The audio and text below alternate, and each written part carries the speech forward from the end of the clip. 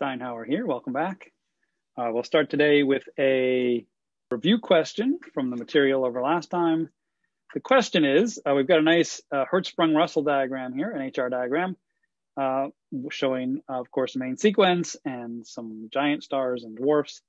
The question is, which of the stars listed, A, B, C, D, or E, will live the longest from the time they're born until the time they run out of hydrogen? So what do you think? Okay, so going back to last class, the main sequence is a mass sequence. These are all stars that are burning hydrogen and helium on the core, but the high mass stars are at the top, the most luminous and the hottest, and the low mass stars are at the bottom, the lowest, the least luminous and the coolest at the surface.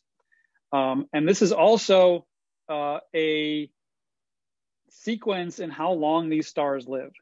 The very massive stars in the upper left lead very short lives. They have more fuel to burn, but they burn through it much, much faster.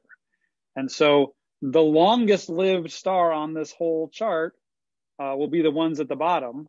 And of the five that I've indicated, A being the lowest mass, will live the longest, will have the longest lifetime.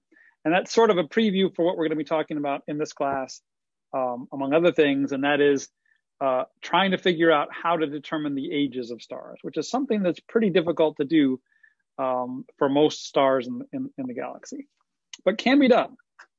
So first, let's think about, we've seen what the main sequence is. The main sequence is those stars that are burning hydrogen and helium in their cores. What are the stars that are not on the main sequence, right? The 10% or so stars that do not lie on that main sequence of stars. What are the giants, supergiants, and white dwarfs? We'll spend a whole class talking about evolution of stars. It's an important topic, but for now, what do you need to know? This is a lot of text, but basically, once stars run out of hydrogen in their cores, they become much larger and they become much cooler, therefore, at their surfaces. And that's what those giants and supergiants are. They are typically stars that have run out of hydrogen in their core and have sort of swelled up, and are either burning hydrogen still in some other configuration or are burning some other element in their core.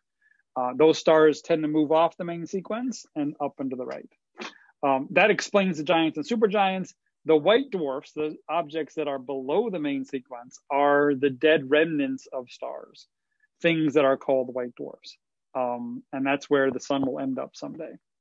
We'll talk more about all of those things, but I didn't want you to leave you hanging on what all of those things were in the HR diagram and move too far ahead.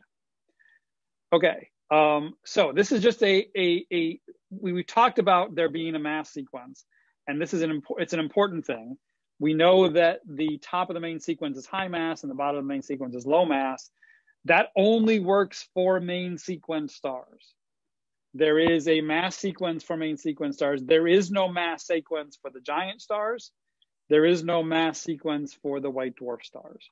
And so it's only main sequence stars that you can say that the more luminous. Now, in general, the more luminous, the more massive they are in the giant branch too, but it's not really a sequence in that way. You can have a star way up here that is less massive than a star that's below it and less luminous in this diagram.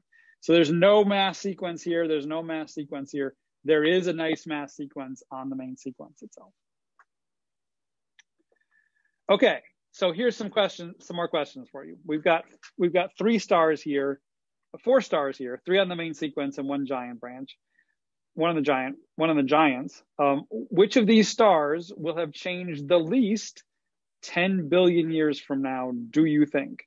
And I've even got the lifetimes over here so you can see on the main sequence. 10 to the 7 is 10 million, 10 to the 9 is a billion, 10 to the 10 is 10 billion. Which of these do you think will be changed the least 10 billion years from now? Okay, having paused the video and come back, what did you think it was? Well, we know it can't be A, right? A has a lifetime of less than 10 to the 7 years, less than 10 million years. 10 million is just 10 to the 7. So star A will be long gone 10 billion years from now. Even star B, which has a total lifetime of 10 billion years, assuming that it's not zero aged now, will have run out of hydrogen 10 billion years from now and will no longer be here on the main sequence. I haven't talked about D, but these guys are moving around on the giants in the giant region all the time. These things don't really even stay put for very long. And so 10 billion years from now, star D will be completely gone too. But down here, star C, this has a lifetime. This is 10 to the 11 years. This is 100 billion years on a lifetime, right?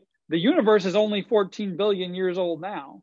In 10 billion years, the oldest this star could possibly be is 24 billion years, and its lifetime is way longer than 100 billion years, right? So this star in 10 billion years from now will still be sitting there chugging along, slowly burning its hydrogen into helium on the main sequence, and will not have moved at all.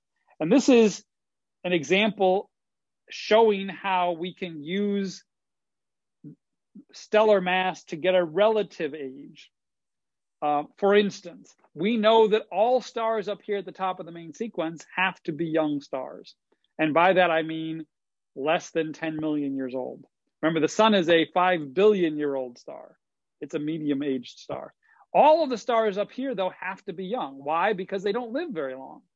All the stars above this point have lifetimes less than 10 million years. So all the stars that are here must be less than 10 million years old. All the stars up above this point must be less than 100 million years old. All the stars up here above this point must be less than 1 billion years old. So you can't say for certain that a star here is younger than a star here because you don't know, but you can say on average, the stars up here on the top of the main sequence have to be younger than the stars down here at the bottom of the main sequence. So you can get average relative ages that way. Can you do better? Well, here's basically the same question I just asked.